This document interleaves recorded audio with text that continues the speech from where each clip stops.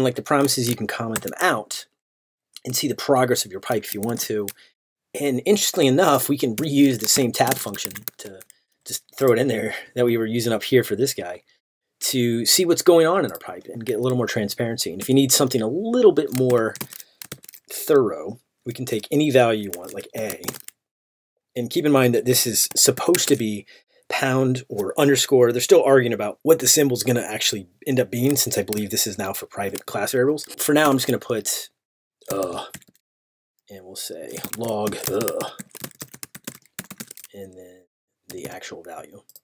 So you can log just like you would up there too. So if you're doing the minimal version of it, if you configure it over here, you'll notice that I'm doing the proposal of minimal. If you're doing smart, they probably want you to do the pound or whatever the symbol is at the time of the actual install. Just like compose, the downside to this is the fact that the error handling is on you.